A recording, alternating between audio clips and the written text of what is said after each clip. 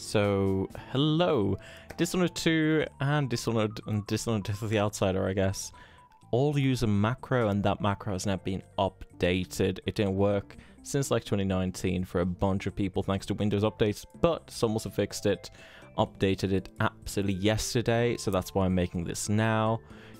We just had to test that everything worked and all that stuff.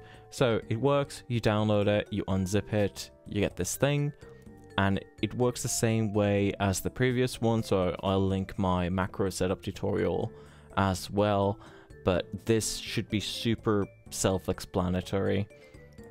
Default spacebar, you just hold it and you go.